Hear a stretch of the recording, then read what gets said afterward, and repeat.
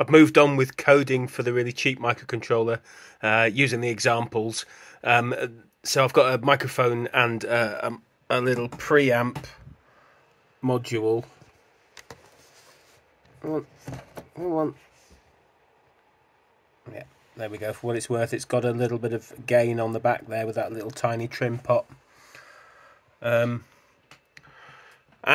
I've cut and pasted and adapted a bit of code to get it running. I'm really actually pleased with, you know, it's pretty good response. It's quite a fast sample time. This is just half of the waveform. Well, I'll show you the code anyway. So this is in WCH's development environment, and what we've got is, I'll just scroll down. So a couple of libraries. I've included the math library.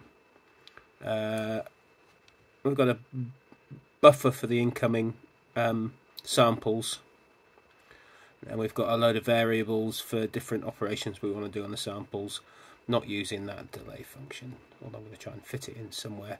This is initializing the ADC.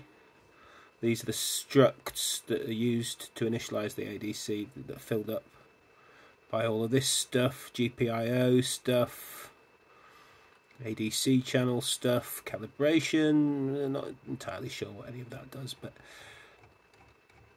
I know the values to fill in. Okay, and then this is the direct memory access, which basically seems to mean that that there's just a memory location that's just always the same as another memory location. So you don't have to, like, say this variable is, you don't have to interrogate that location to update your variable. It's just always updated, which is great. Seems to work really fast. So this is the function that actually samples stuff, and I mean, it's fairly simple. It starts the links the two memory addresses, says how big. I'm not entirely sure anyway.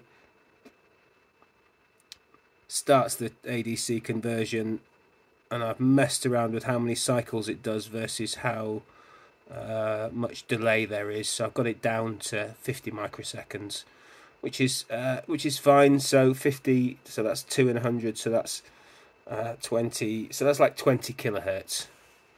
I mean, you know, obviously there's other things going on as well, so it'd be a bit less than 20 kilohertz. For 10 samples, the TX buff is 10 samples long. So all I'm doing is, I was finding the minimum and the maximum, but I don't really need to bother. I just need to find the maximum. The sensor puts out a constant, like, middle voltage. You know, whatever voltage you feed it, it puts out the middle of that and then modulates that with the microphone input. So it's always either plus or minus, but you know, it's I'm just capturing the plus, because what I'm trying to do is make a beat detection thing, tiny little beat detection module to go on my LED strips. You know, so I want it to fit in here. You know, I want it to, like, be another little bit on the end here, or maybe just on the back there, that detects the sound and makes the LEDs change. So yes, there we are. I mean, the maths are slightly beyond me, but I've been looking at a lot of stuff on YouTube and brushing up. So yes, toot toot.